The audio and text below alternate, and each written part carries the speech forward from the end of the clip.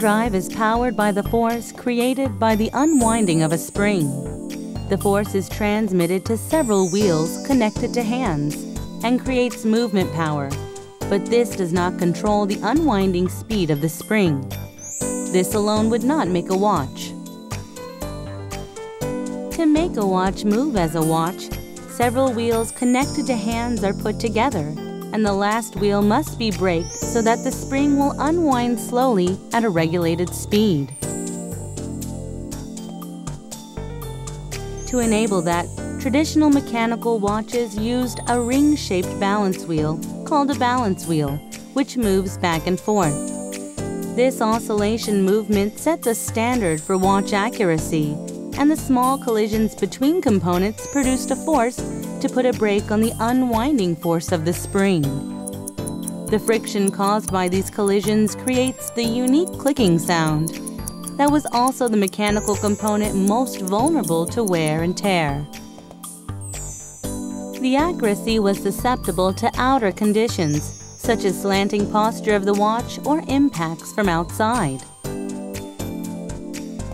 To overcome this vulnerability in mechanical watches, a new mechanism was introduced in the spring drive system. This new mechanism puts a brake on the wheel without causing collisions among components.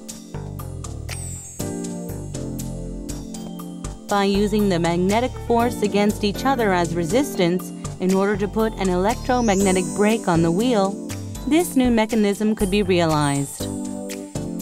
When a rotor attached with a permanent magnet rotates, it is pulled by magnetism generated by the outer electronic magnet and becomes braked.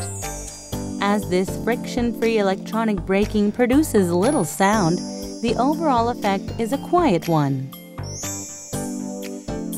The dream of natural, continuous advancement of hands, just as time itself glides along, has finally been realized by regulating the speed without stopping the rotating motion with this electronic braking mechanism.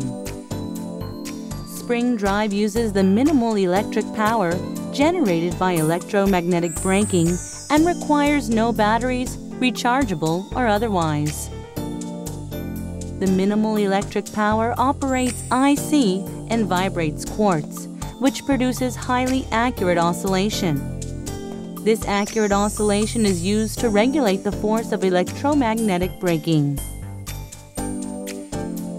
The IC compares with the velocity waveform of one complete rotation of the rotor against the accurate waveform of the quartz oscillator, and then adjusts the braking force to make the rotation of the rotor exactly match the accurate waveform of the quartz.